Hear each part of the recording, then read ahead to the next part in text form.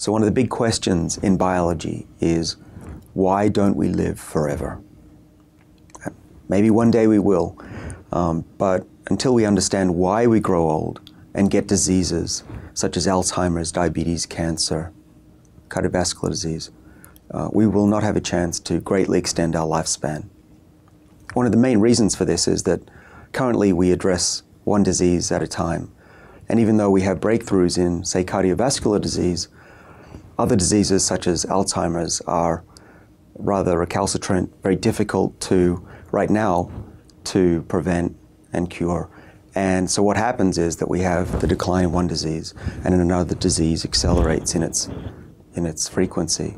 And we're not living much longer than we did 10,000 years ago, unfortunately. So really what we're trying to do as a field, us biologists who study aging, is to understand what's at the root cause of this decline that we all go through unless we're unlucky enough to die early. So one of the major theories that's been around really since the 1940s, 1950s is the idea that aging is caused by a decline in mitochondrial function. So what are mitochondria? Well, these, as many of you will have known from high school biology, are the bags within our cells that generate chemical energy. They do other things. They process fat and also allow us to make other molecules that allow for cells to grow. But really, for this topic, what we want to talk about is their role in making chemical energy called ATP. And I draw this like a bag with my hands. It's really just a double membrane. The inner membrane is ruffled, and there are lots of proteins within that bag that carry out these chemical reactions to make ATP and energy. Now, what's really interesting about mitochondria is that they're actually another organism living within each of our cells. And unlike the textbooks, there isn't just one or two mitochondria per cell. There's hundreds, in some cases thousands of these.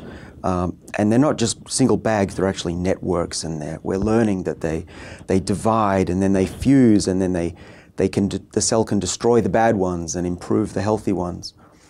There are some unfortunate people throughout the world who have mitochondrial diseases, and when the mitochondria don't function well from birth, patients tend to have a number of neurological diseases, traits. There are other loss of muscle functions as well. So mitochondria are critical for life. We know that. In fact, if you poison the mitochondria, say with cyanide, you'd be dead within about 30 seconds. So we really need to understand not just how mitochondria function, but how to keep them healthy throughout our life. And one of the main theories of aging is that over time, well, we start out young and there's lots of mitochondria and they're healthier and they know how to function, they make lots of energy, we feel great, we've got energy, we can run, we can fight off diseases, our brain functions well, we can remember, and we don't get diabetes, we don't have dysfunctional muscles, for example. But over time, let's say people like me who are now midlife, we are starting to lose our mitochondrial function. That's a fact. And then by the time we're in our 60s and 70s, it's even worse. And an 80 to 90-year-old will have much, much lower mitochondrial function and they'll have less ATP. And this is a problem. And we scientists think that one of the major causes of diseases during aging is caused by this loss of the ability of our cells to make energy. Now, as I mentioned, mitochondria are free-living organisms in our cells. They joined our cells about 2 billion years ago. They were originally what are called alphaproteobacteria. We find these free-living bacteria right now in the world, but they're genetically related and functionally related to our own mitochondria. And what's important is that these mitochondria have their own DNA. They brought their own genome with them when they joined our cells to make eukaryotes. And today they still have many of those genes in their genome. The other genes that used to be in that genome, it's a circular genome, have been transferred to the nucleus. And so we're really just a mishmash of two species living together. And the genomes exist separately, but they need to communicate very well together to maintain their coexistence and be healthy. And later I'll tell you that one of the problems with aging might be that these two genomes within our cells lose the ability to communicate. But first I want to tell you about an older theory of aging that still holds some weight, but what we're starting to think is that this is more of a later stage of aging. So back in the 1940s and 50s, I was telling you that the mitochondrial theory of aging was born. And that's the idea that during metabolism, there's a lot of free radicals, or we call these reactive oxygen species, that can damage macromolecules. The idea is that as the mitochondria, when we're young, are functioning, they're producing these free radicals that damage the enzymes, and particularly the DNA within the mitochondria. And over time, we start to lose the code that's in our mitochondrial DNA. We get mutations, we get big deletions. So for example, if we took my DNA from pretty much any cell, except perhaps my germ cells in my testes, these cells would have a large number of mutations and deletions already, which is rather disturbing. And the idea is that if we could slow down this damage to our DNA, we would have a way to delay aging. We could prevent these mutations, and we would actually be healthier and have a longer life. Now, this theory still has some merit. You can find these mutations in anybody. Even newborns have some mutations already, which is a scary thought.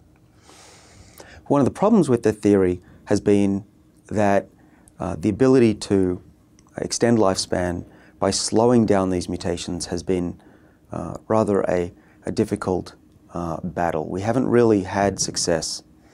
Feeding antioxidants to mice, for example, or other organisms hasn't had a big impact on their lives. And in fact, one of the new theories is that free radicals might be somewhat beneficial and can extend the lifespan. If you take a little worm, for example, and give it antioxidants, that can actually have a negative impact on its long life. So it's not as simple as we once thought. Where the field is settling out is that the damage to mitochondria does occur. It seems to be important, but it might be most important for the later stages in life. Let's say after you're 50, 60, 70. But what's going on in someone like me who's 40? Why am I already experiencing a decline in my mitochondrial function? Well, it may not be to do with mutations. And the reason is that we have found just recently, studying mice and human cells, is that if you catch aging early enough and the mitochondrial dysfunction early enough, it's actually reversible.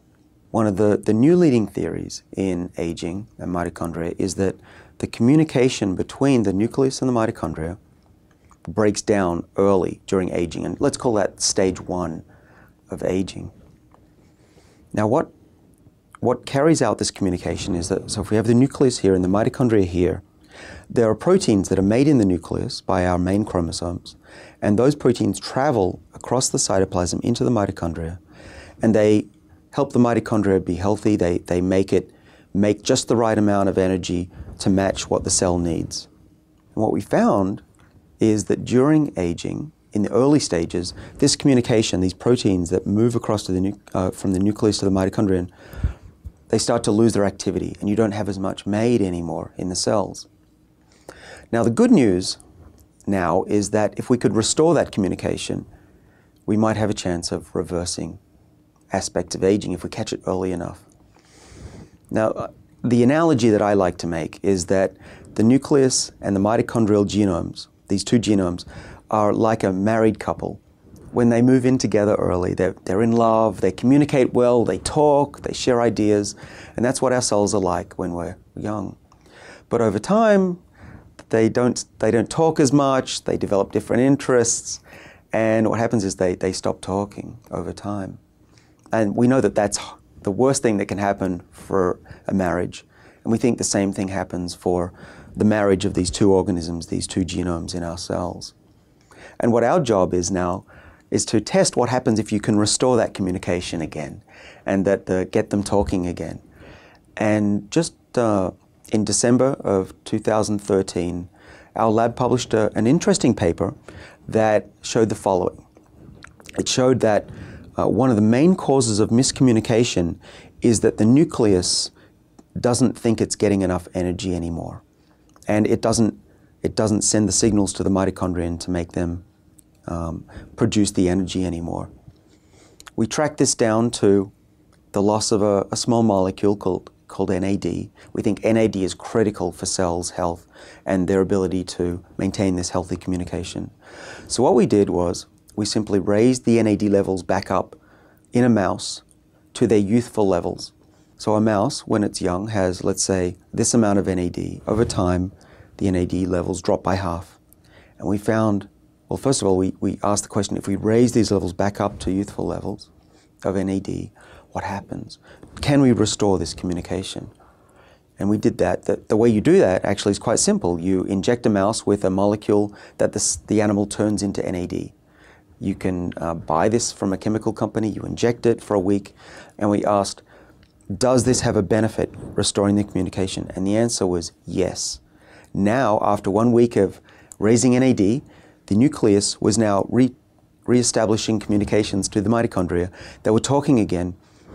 And then we could ask, does this improve health? Does it restore the energy of the cell, which we think is a cause of aging? And the answer was, quite remarkably, yes. The mice, when we looked at their muscle and their heart, they had a restoration of youth. The mitochondria were revved up again after just a week, and they were making energy. And as far as we could tell, looking at all these functional assays of the mitochondrial activity, their ability to make energy, their genomes activity, the amount of DNA they had, they went straight back to being young again. So we actually couldn't tell the difference between a 2-year-old mouse and a 6-month-old mouse. What that really is like is saying we could take a 50, 60-year-old human muscle and make it like a 30-year-old again. Now, I mean, that would be great if it's true in humans. We only know in mice so far, but we are gearing up to test this in humans. We think that if we could give this molecule that raises NAD in a pill or an injection, we think that within a week, if we're right, then we could reverse aspects of aging in humans. And that would be something really quite spectacular. And if we can do that, there's a possibility that we could actually not just see people get old and experience diseases and slow down one disease at a time with traditional medicines. We might be able to actually, if we catch this event early, we could reverse mitochondrial aging.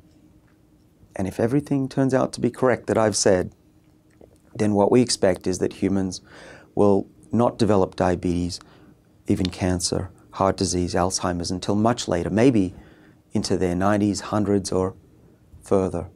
And so that we're looking at a future where we might be able to restore youthful energetics in cells, prevent mitochondrial aging, keep this organism within our bodies healthy, and live much longer, healthier lives.